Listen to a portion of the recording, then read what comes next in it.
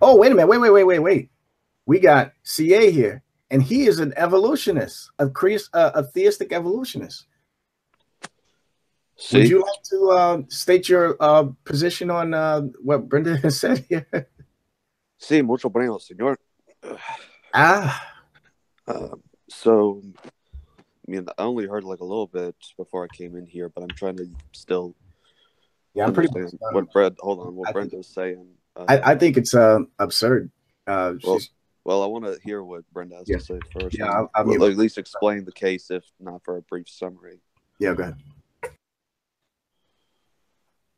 What? Well, My if you could brief explain. summary was that on account of the theory of evolution, there's no reason to believe in a God, and moreover, if there is a God who interferes in the natural order of things, you can't have science, because any kind of miraculous intervention by a supernatural deity would completely undermine the scientific method.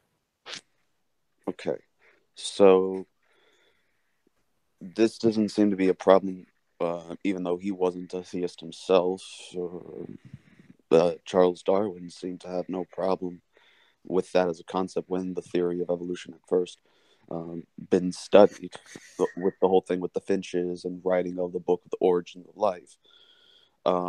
This wasn't a problem for his one of his colleagues, associates, Asa Gray, who was a Christian and said that basically Darwin had discovered the blueprint for how God created, and he was still a scientist and was, if I remember correctly, of his particular field was uh I forgot what the term of plant biologist is. It's been a while since I've been in college, and that's when I've studied the different sizes of biology the most, whenever I had my biology courses. Then you have, for today, people like Dr. Francis Collins, who was the guy that worked on the Human Genome Project for several years. And it was a very big discovery in mapping out the entire human genome. And he's a theistic evolutionist and believes that God was behind the process of evolution, but he's still a scientist and says that there were many people that held to, the theistic view of science, especially during the early rises of such. And he notes it in his book, The Language of God, which is also now available for free on a PDF file. So to me, the idea that you have to pick and choose, that if science exists, or especially the theory of evolution exists, then that eliminates God. I just don't even see how that is logically possible, to just simply make that conclusion and believe that.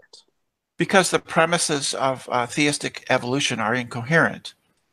The theistic part, How so? the theistic part denotes a creator who knows what he wants to do and does it. And the evolution part connotes a process that is random and doesn't have any need for any supervision by a conscious agent, because it is sufficient unto itself. So Well, I we wouldn't might say that that's we what could the word rephrase random we could means. rephrase theistic evolution to be a system where God creates using a process he cannot influence in any way and which has no need of him. That's just nonsense. Well, I That's don't not think you. science. Yeah, but here's the thing: when I've studied I on mean, because evolution, the especially process of concerning the evolution is naturalness. random.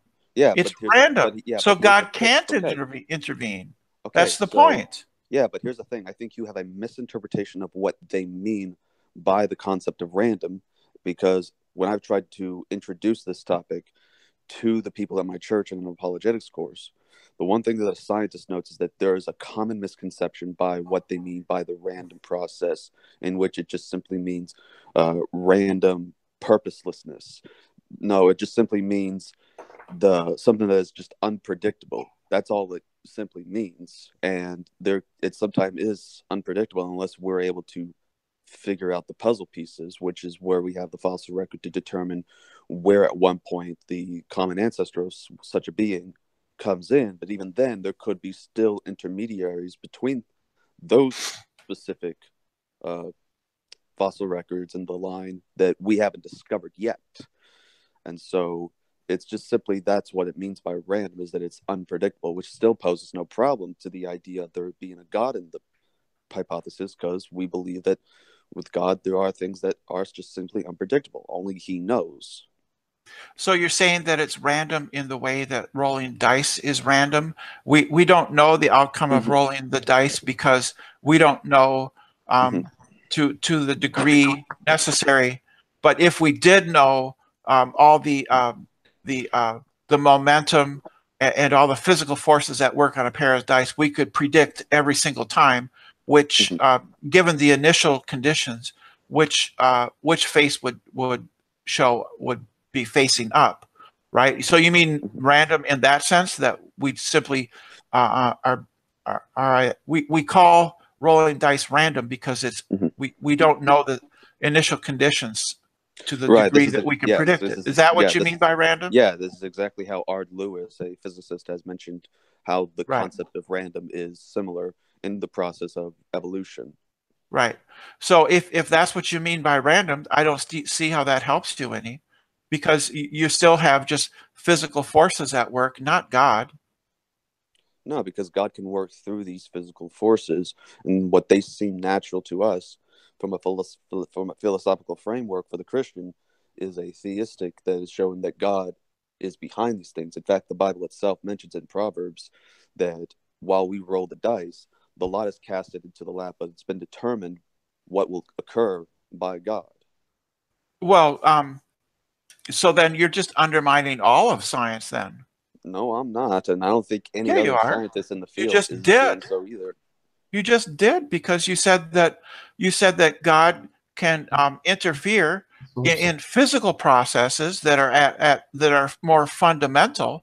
But you're saying that God is more. Yes, you just, that's what you just said. It's so not what I said. Hey, would you? Here's what I'm saying. So if I know everything that we see that occurs, when we're making the science and observation, we only get those results because we're seeing basically the work of God and the whole thing. Doesn't mean that so far we're undermining science. We're just simply, as some of the early scientists that did have a theistic framework in mind, is seeing, as Asa Gray had pointed out with evolution, the blueprint and the as they would say also the footprints of God's handiwork.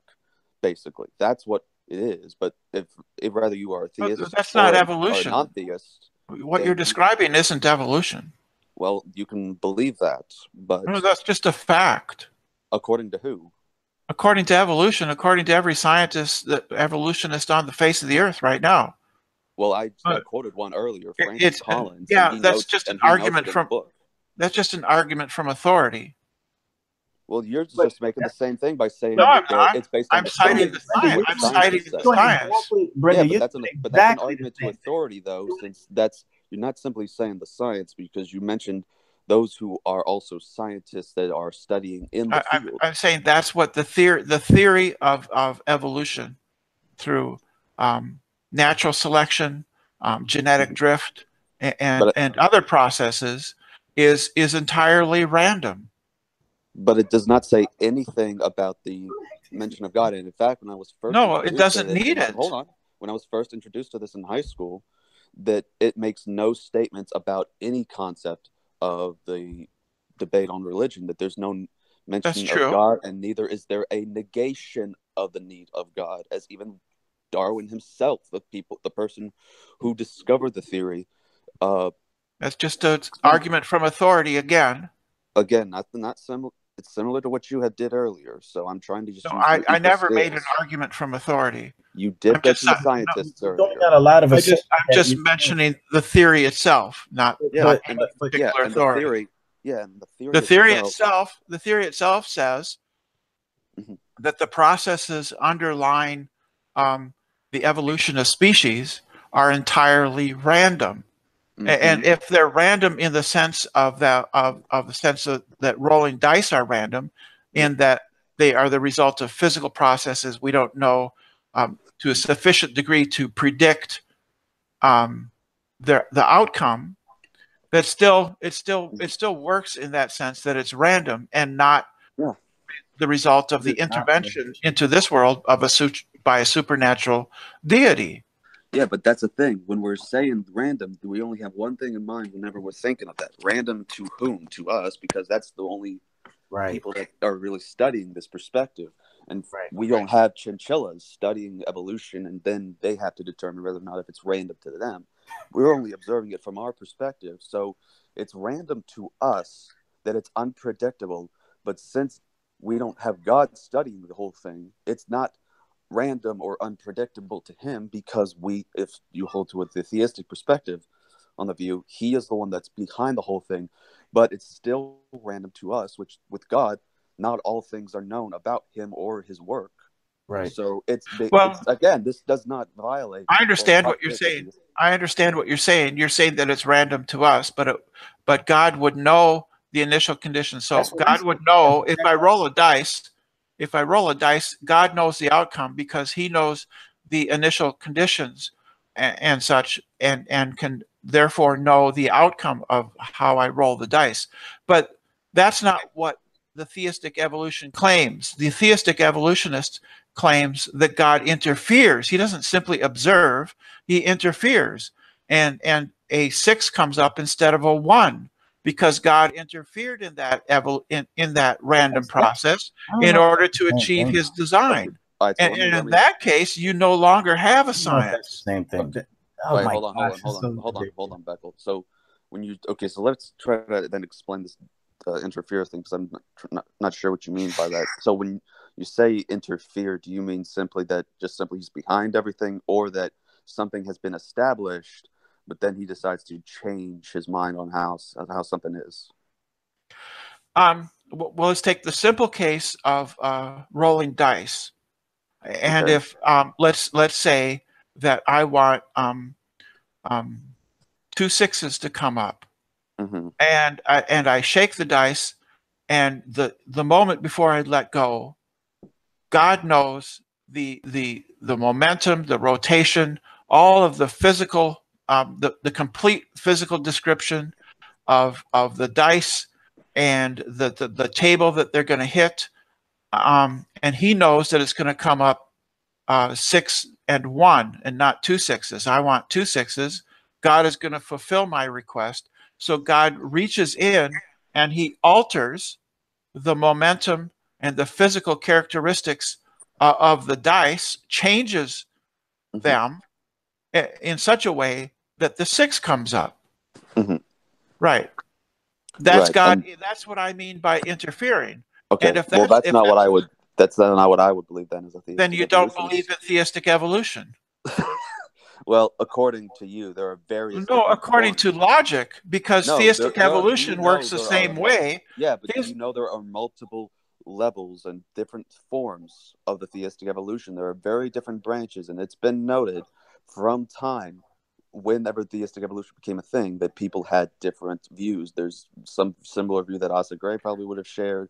Then even from a young Earth creationist point, even John Calvin was some form of a theistic evolutionist based upon the study that B.B. Warfield had done. And B.B. Warfield also was an evolutionist. Well, you seem to think that this argument from authority works for you. I don't see how it does. No, the point I'm mentioning these people is that you're seeming to say there's only one explain it to me. Of theistic evolution. There's multiple. The one that I hold to explains that everything that occurs has been predestined, and God doesn't need to alter or change things because he's already from the beginning declared the things of the end, Isaiah 46:10.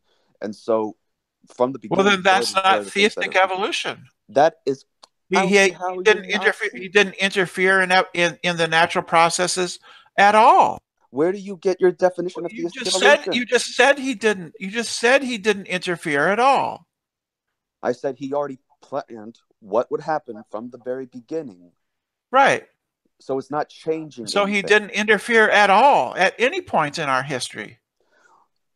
He already planned everything, but still also plans the times that if, for example, for revealing the things to prophets, he has even planned the time that they would meet at a certain place and he would say these things to them. Right. Everything that the universe is completely deterministic, and God knew the future location of each and every molecule and atom in the universe before he created it. That's fine. Mhm. But again, where do you get your definition for theistic evolution that seems to, as you seem to suggest, contradicts what I've studied from the... Theistic evolution is the belief that God, in some way, reached into the universe and altered, whether he altered the trajectory of a single atom, or to entire groups of atoms.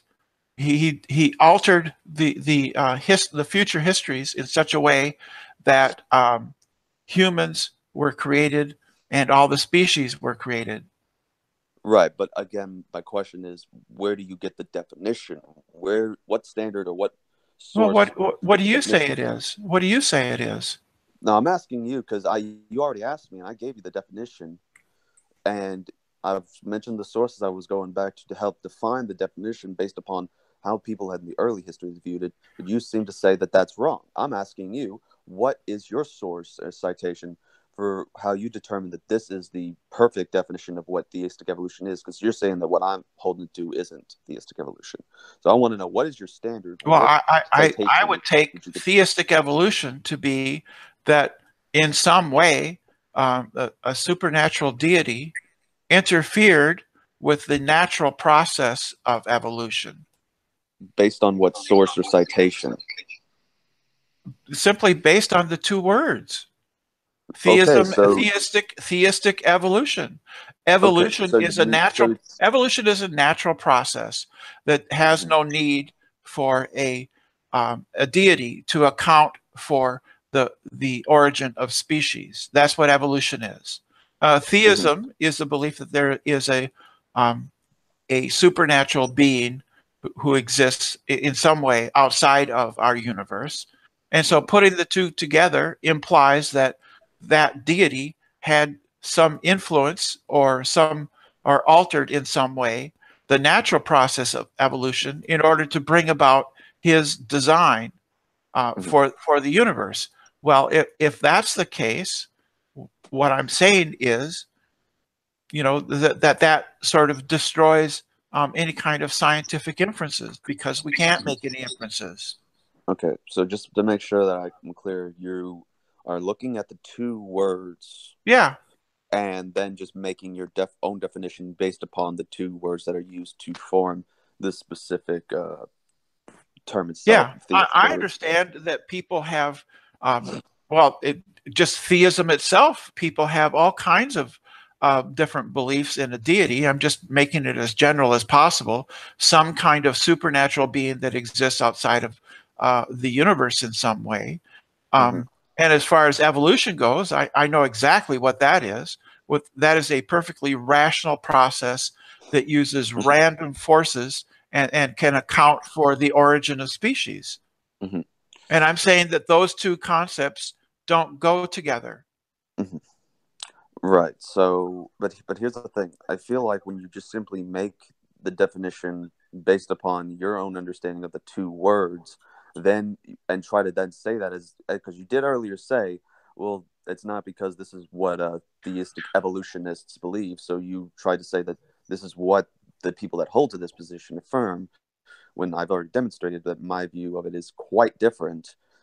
You seem to then at one point start speaking on and representing what certain people's beliefs are. And if you don't study from the sources or quote from these same people that hold to the position that you're trying to argue against, or even cite saying that this is what the theistic evolutionists believe, it would be better to accurately represent them. Like, I wouldn't want to misrepresent you by any means from any perspective. Like, so there was a guy that was like, tell me how I'm wrong. Well, like I said earlier, there are various different forms of theistic evolution, and there are certainly some people that would probably hold to that position, but that's not the only theistic evolution position, and that's not certainly not the majority view, especially from even the liberal point of view. That's fine. That there are people that affirm that it's been ordained to happen, and that God is still creating to this very day, with new things being formed, such as the whenever, I forget what the island is called, but it has a volcano on it, and the rocks that are formed are from the lava layers that, once they cool down, they start forming the hard layers that are on there. So to this very day, these mountains are still being created by God. So, and it's not. That's not evolution. That's geology. Right, but I'm saying the point. Are you saying that God is behind? Are you saying that God is behind physical processes like geology too? I'm saying that He is behind everything that exists, that everything has been preordained to occur, and that concerning creation of things, He is behind creation. Well, should we throw virgins into that volcano? Should we throw what? Should we throw virgins into that volcano? Should we throw virgins? I don't see why we should. Well, why not? I mean, it's obviously, according to you, the actions of an angry God. So Why maybe if we threw, well, maybe that would appease him if we threw virgins in there. According to where in the Bible would it say? Well, I don't know. I mean, according to you, exactly, it's the volcano isn't the result of natural processes. It's the result of the activity of a God. So it makes sense then maybe to toss a few virgins in and see if that helps. I don't think that's how anything from the theistic point of view of Christianity or even Old Testament Judaism works. It would have to fit. Well, why not? You would have to find a biblical concept of where they would have to have made a sacrifice via that for humans in the first place. Secondly, we're not saying that the thing itself is like this representation of what God is, and therefore you put it in there. You just said it was. No, I did not. You said that God is behind this volcano coming up, and he is behind that. Brenda, now you're just being dishonest because you said the same exact thing to me. You know full well that's not what we said. Well, I don't know what you say because it's incoherent. You know what we're saying. You're just being dishonest right now. No, I'm not. I clearly told you that what you're talking about is the pantheist God. You're not going to find any Christian that says that God is a part of his own creation. He sets things forth, right? And then he has a specific programming for plants, animals, and even the way our body works and the environment works. Well, Christian anarchist just said that God was behind everything. God is behind this volcano. No, he did not. But you're misunderstanding. Yeah, that's exactly what he said. Hold on. You deliberately being dishonest, Brenda. Hold on. I said it, but you apparently also then don't understand what that means. Because here's what it means: behind the volcano, not he's somewhere inside or literally physically behind the volcano operating from it like he's the wizard from Wizard of Oz. No, he is simply the fact that the volcano exists. God allowed it to exist and allowed the processes that ultimately formed the volcano, of which then it starts doing all these other things, including the eruptions and such. The actions of the volcano doesn't represent God. Whenever it erupts, then it's like the old superstition that, well, it's an angry God, we have to appease the gods and throw the virgins in. No, all the things that the volcano does serves a purpose, including the creating to add on to the islands of which this volcano is specifically residing in. I'm saying that what you just said is no different than some ignorant aboriginal who tosses a few virgins into a volcano to appease the gods. You're no better than they are. Okay, it's clear that if you want to keep misrepresenting positions and not even... I'm saying it's no better. It's no better, and I can give you an explanation for why it's no better. I can give you an explanation for why it's no better. Yeah, I know you think you can, but apparently when you're just going to misrepresent certain positions... I'm not misrepresenting you. Yes, you are. Yes, you are. No, I'm not. You're doing it violently. You say that God is behind. No, you are clearly and violently. So the fact that God is behind these things regarding science and theism, and that's blatantly obvious. It's not at all. Yes, it is. The fact that God is the God is and you don't know what the definition of science is either. Yeah, I do. No, you don't. Hold on, Okay. Beckel, hold on. Don't be that way just yet. So look. What you're doing right now is no different than when I hear people saying, well, you believe in evolution, so you believe that today monkeys are still giving birth to humans. That's exactly what you're sounding like to me, is the same kind of people that try to, whenever someone explains the position and explains what evolution is, they end up then saying something that was nowhere close to what was being said, which is something similar to, so you believe we evolved from monkeys. So then how come monkeys aren't giving birth to humans today? That's exactly what I'm hearing from you. So when you appeal to God to explain a volcano, you undermine the very scientific method, because if God is behind the activity of the volcano, then you can't have any kind of geophysical theories about the Earth, because an appeal to a supernatural intervention or miraculous intervention by a supernatural deity completely undermines the scientific method. And that's why I say that it's no different than native beliefs in volcano gods. It's just no different. You've simply taken it back a step, and you believe there are things such as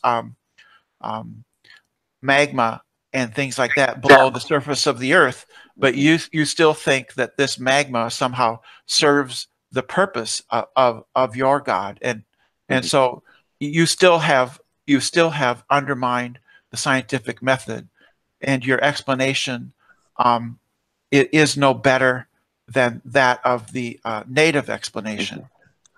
Right. You've simply taken it back a step. Okay. So do you think that when I'm making these observations and making these claims about that God's, the whole thing about God behind it and purpose, do you think that I'm getting that simply from making a statement that is with natural science, or that I'm doing that within a separate science, since there's more than just simply the natural sciences that exist, that there's the science of theology, the study of God, which simply that's where the whole issue is, that we're drawing. Theology is not a science.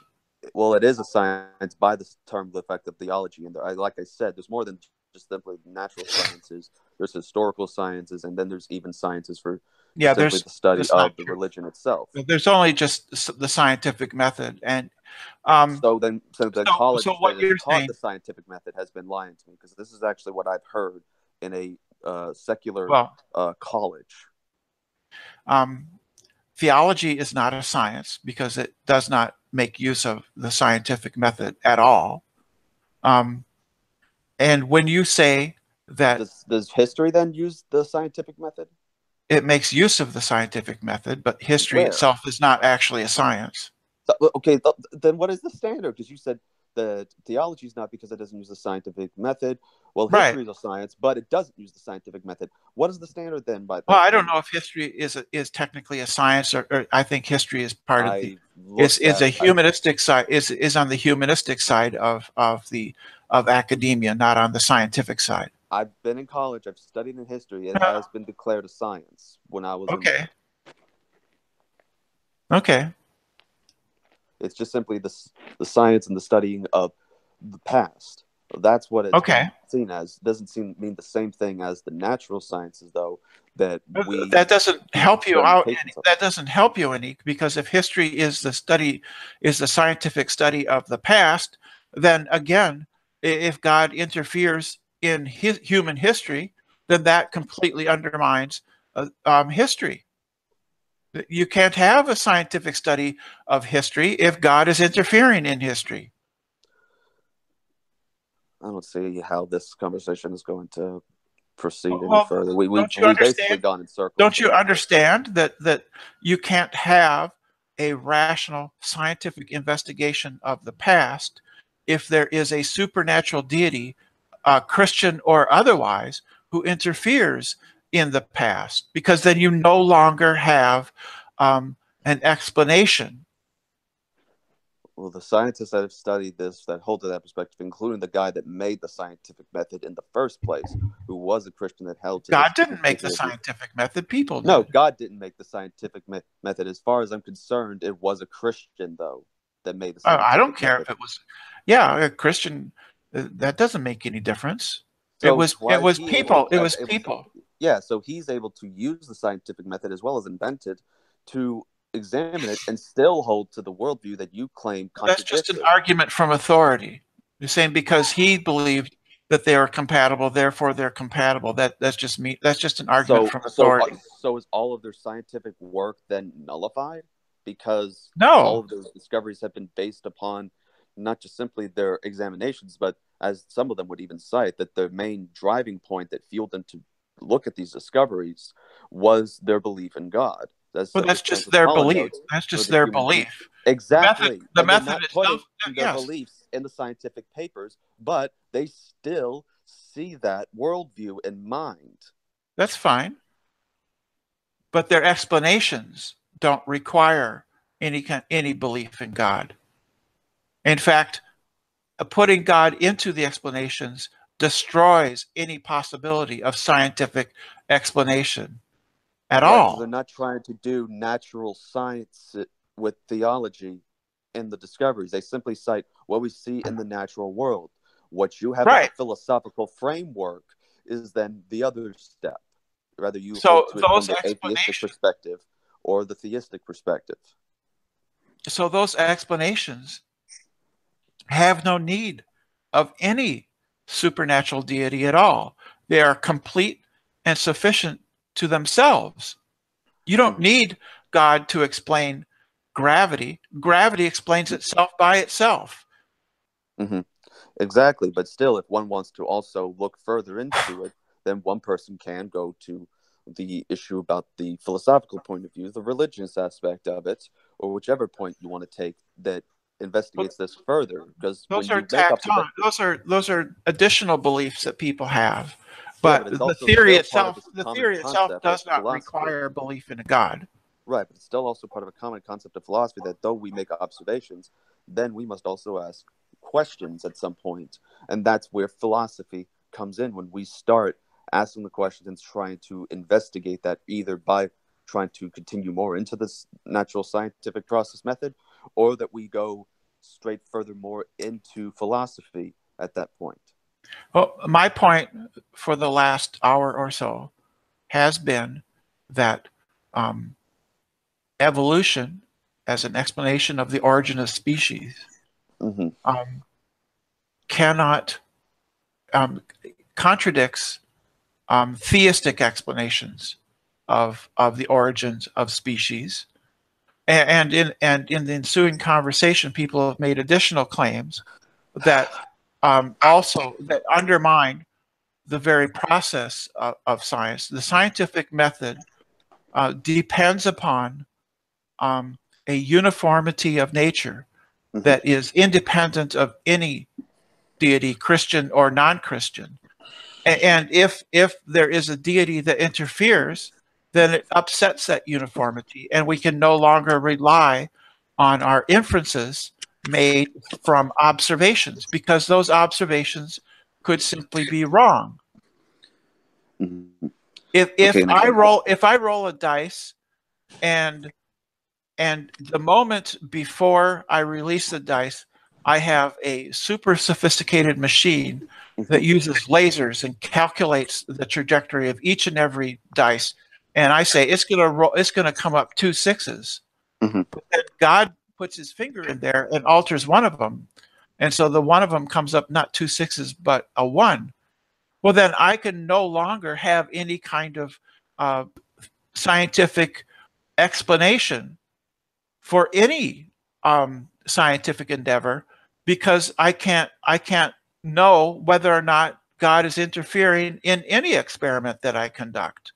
So I can no longer my inferences are no longer valid. Okay. That's the whole point. If Mm-hmm. God interferes in the scientific study of history, in evolution, or in the geology of volcanoes, if God is interfering, then you can no longer have inferences based on observations. Mm-hmm.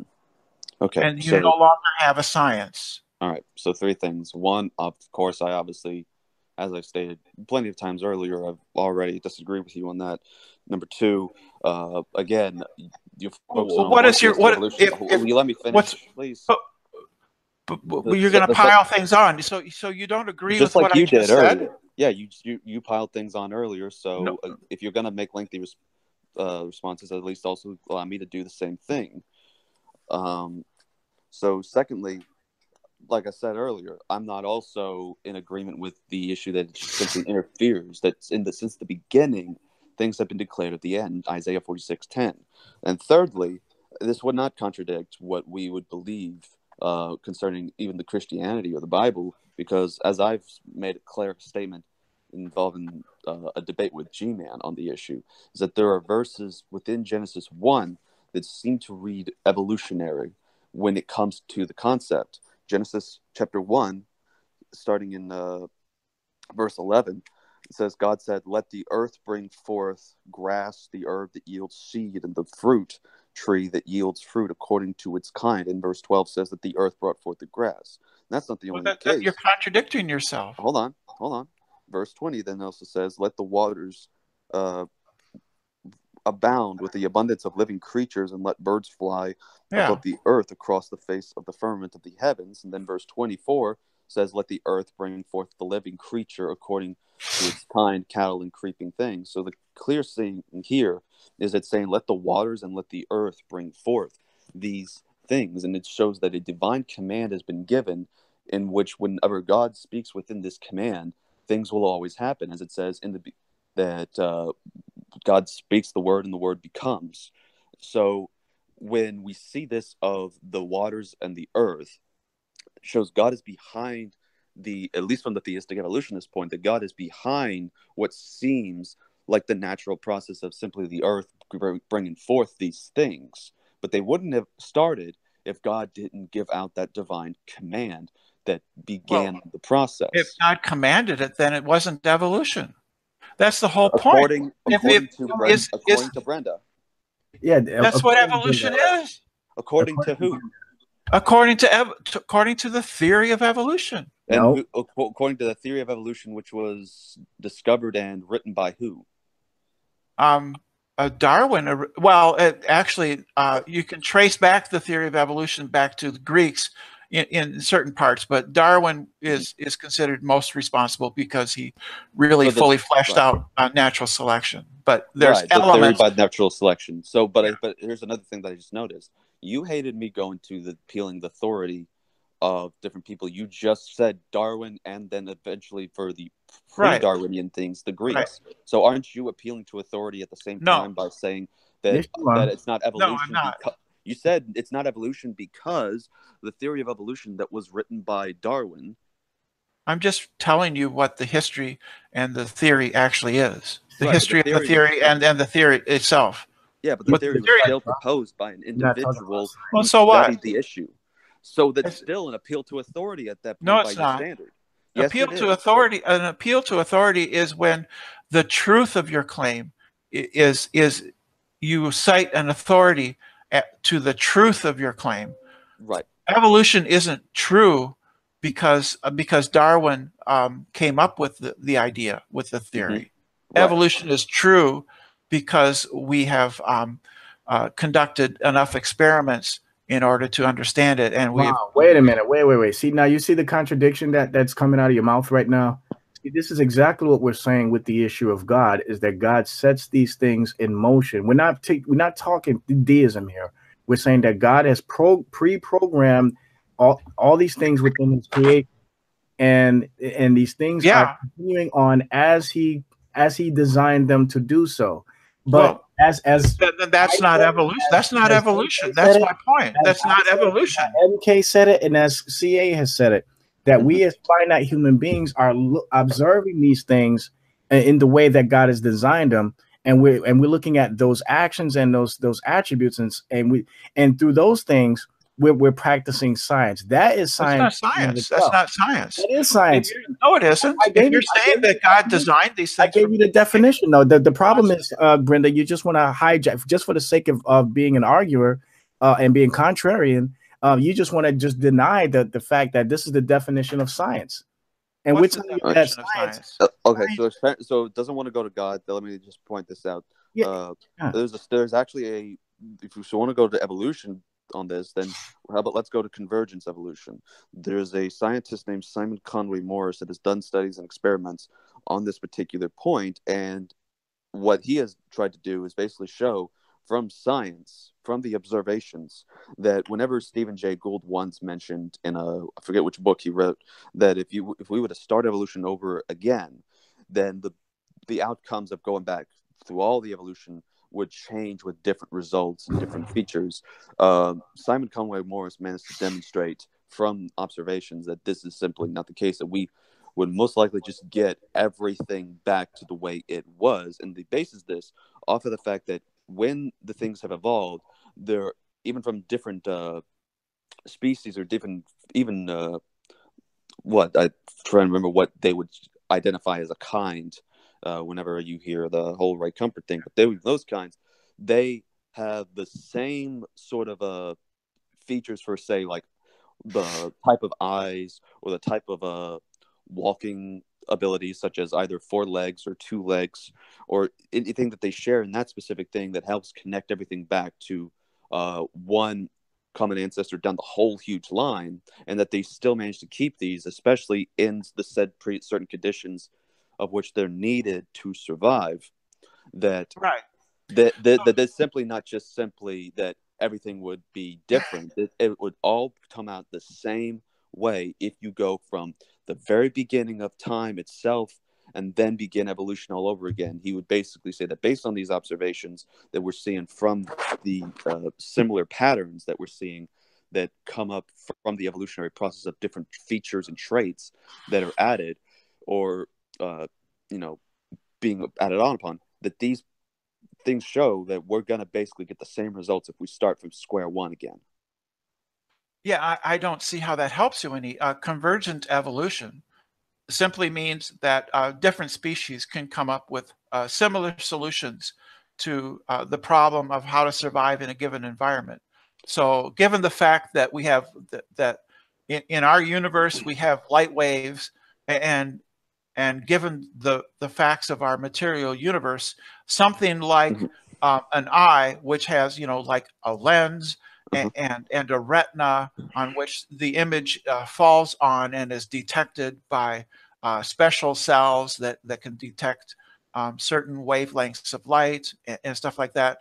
Given the natural world we live in, and given the huge benefit that being able to see a predator coming up to you wanting to eat you gives, that you would have convergent evolution coming up with similar solutions to the same problem.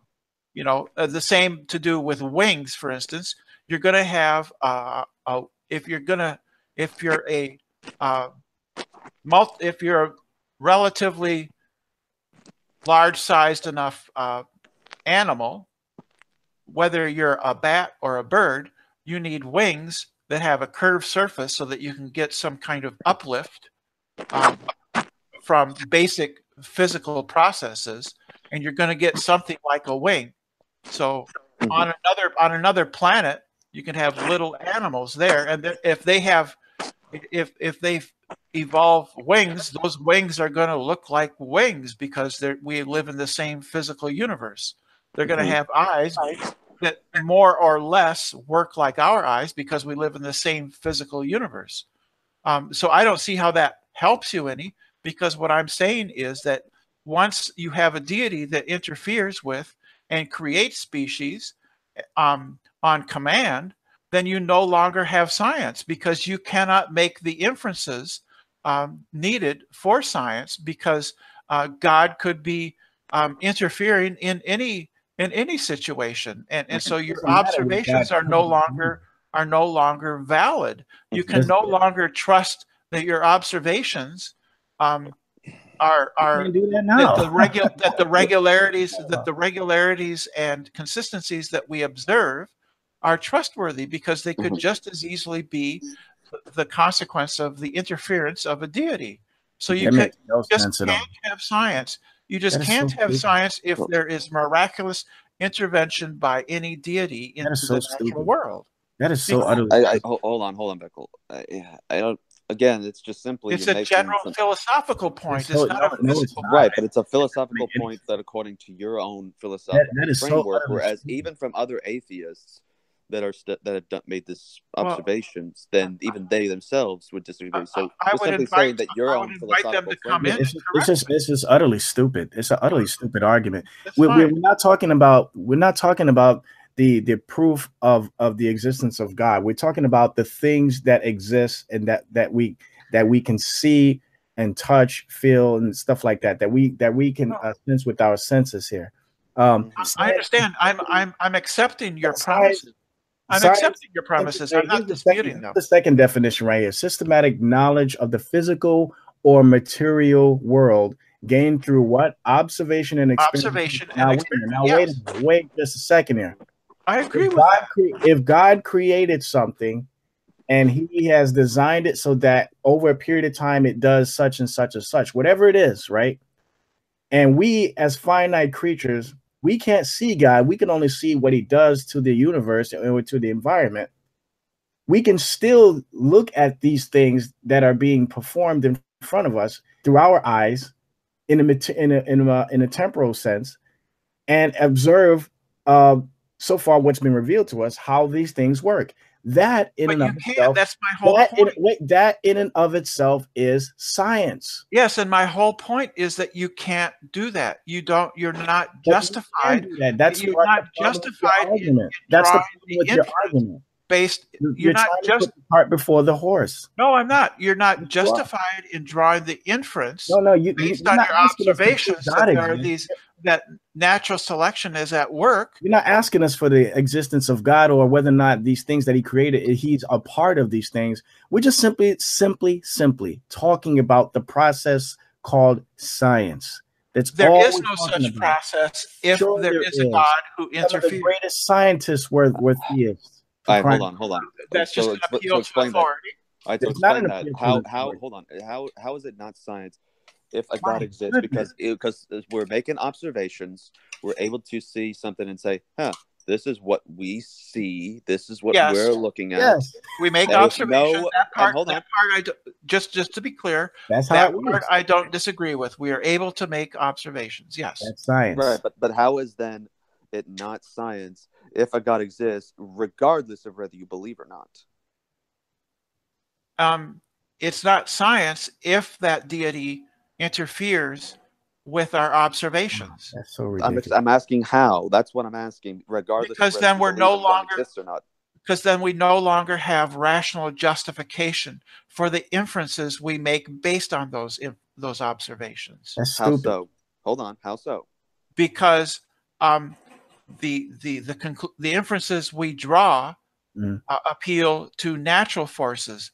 But if God is interfering, then that inference is false. Define that. Therefore, that undermines our inferences that we make. Okay, define natural forces then.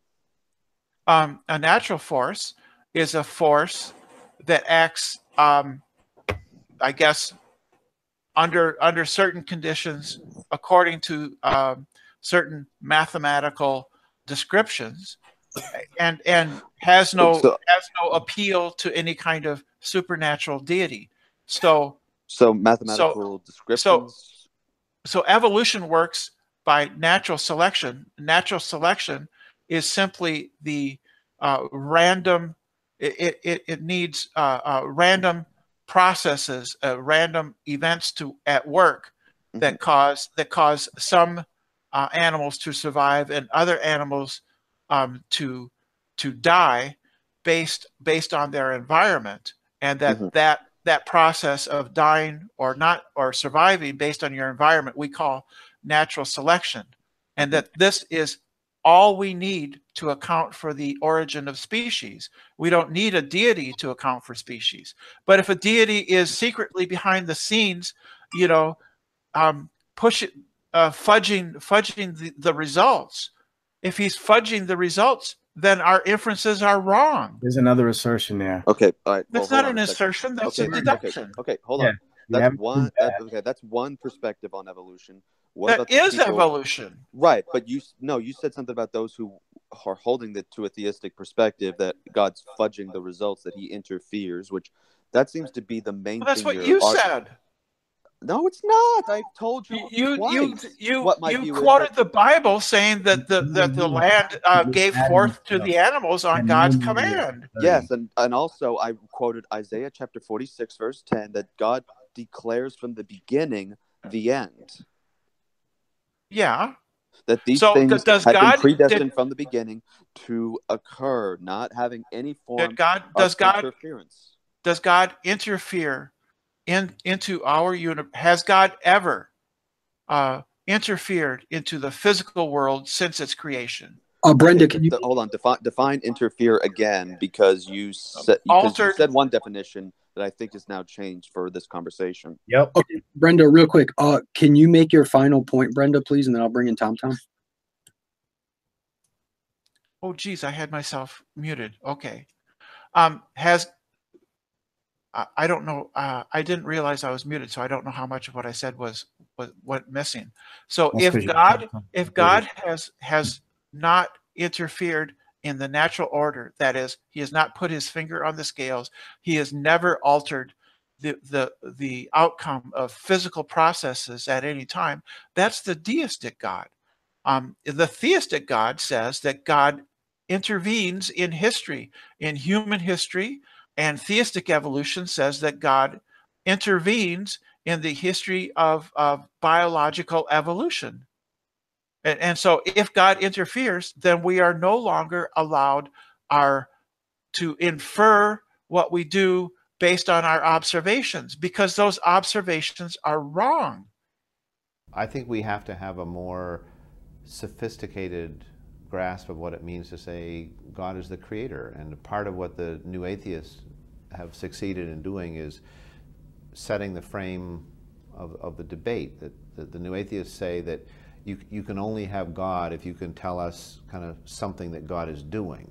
So if God's not making the planets go in their orbits, or not gathering together the molecules to make the first life form, or not making human beings bipedal, then if God's not doing those things, then there's nothing for him to do. Therefore, he doesn't get to exist. You don't get to believe in God unless you can explain to me what it is that he's doing. Well, I mean, that's a very reductionistic view of God. I mean, God has to exist in the same way that the second law of thermodynamics exists, and that's the only kind of status that they're willing to concede. But the Christian understanding of God has always been, certainly at its best, a much more robust and philosophically deep concept than that. And we understand that God works through secondary causes. So we have to have a more sophisticated view of causality. I mean, what would it mean to say that God brings a whole universe into existence and endows it with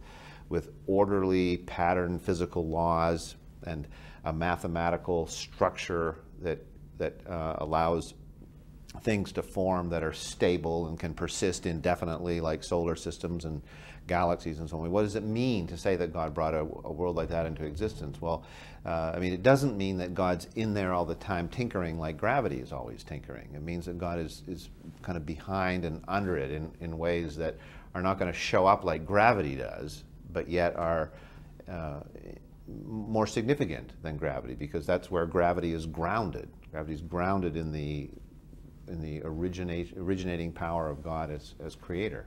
But way before the Big Bang or any theory of evolution, Aquinas is pointing out that origination is not the key part of the doctrine of creation. It's sustaining. So when we say that God is a creator, we have to be careful that we don't get bewitched by our language, so that we treat God like a human creator. When a human creator does something, they create it and then they walk away. I mean, we don't say that Da Vinci continues to sustain the Mona Lisa, and if he would remove his sustaining power, it would cease to exist. I mean, that would make no sense at all, but yet that's what it means to say God is the creator of this world, that everything is grounded in his being. One of the questions about evolution is, what do you mean by the word evolution? And the problem is that the word means many different things to different people. Evolution can mean we see that over time, a long time ago, objects were more simple biological things, and then over time, more complicated things like ourselves emerged. That's kind of natural history. There's evolution as a mechanism, which says you have mutations, you have selection, and these mechanisms together generate that complexity. Then you have evolution as a kind of a worldview. George Gaylord Simpson, man is a product of a process which did not have him in mind. He was not planned. Those are theological statements that are put on top of evolution. The problem for the average Christian is that they want to attack, and I think rightly so, evolution number 3, the worldview. But instead of saying, you know, the science, the natural history, and even the mechanism of evolution doesn't actually imply that philosophy, they try to attack all 3 at once. And the difficulties for Christians in interpreting the evolutionary story in Scripture has to do with natural history, has to do with the idea that the world is old. Is the world old or is the world young? That's really where the Bible stands. That's where some people feel the Bible and science have some friction. I think that's not necessary, but that's where important interpretive work has to happen. I also think that if we look at, and this is something that Francis Collins and others have written about more eloquently than me, if you look at the genes in your own body, you see remnants of that natural history. You see remnants of that common ancestor we had with the chimpanzee. Those are there. And they look like they came about by some kind of stochastic process, some process that used an evolutionary mechanism. Maybe we haven't understood all the evolutionary mechanisms yet. Maybe there's more beautiful ones that are coming. But the fact that this happened seems very, very strong. So what is the scientific process of evolution? It begins with microevolution, the adaptation of species through random variation and reproductive success. The basic idea is that organisms have a range of characteristics. Those individuals with characteristics better suited to the environment will tend to survive and produce more offspring, leading to an increase in that characteristic in future generations. In this way, some bacteria have developed a resistance to antibiotics. Consider bears. If a population of bears has a range of fur color, the bears with the whiter fur will be better able to survive in a snowy climate and produce more offspring. Those with brown fur will be better able to survive in a forest area. This leads to separate subspecies, polar bears and grizzly bears. Just as God uses a mixture of randomness and order in physics to create many unique snowflakes, so God uses both randomness and order in biology to create new unique species. All of us will have to come to terms with this evidence. For me, when I first learned about it, it shook me up. This wasn't how I was used to thinking about God creating. I had pictured God walking in the garden, creating each bird and flower in a separate miracle. But it helped me to remember that a scientific explanation does not replace God. The theory of evolution does not replace God. I learned to see how God could be using this system to create a system of randomness and order, of adaptation and survival, to create an extravagant variety of birds and flowers of every color and shape, with God sustaining the entire process. I can now see Genesis as teaching who created everything, and the theory of evolution as describing how God created. This was God's design from the beginning.